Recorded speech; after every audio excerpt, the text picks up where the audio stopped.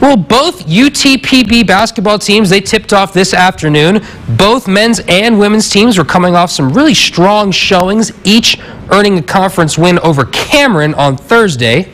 Today, it would be Midwestern State from Wichita Falls making the trip to the Falcon Dome. The UTPB men, here we go to the highlights there, 102 points against Cameron in their last game, a season high. How about DeJuan Jones lobbing inside to Jalen King?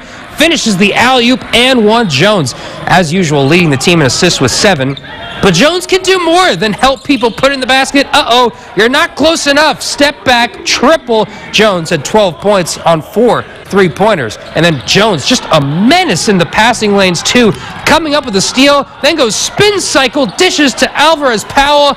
But the Falcons still in a close battle after some early action. A few minutes later, though, Powell on the outside looking for a cutter, lobs to King.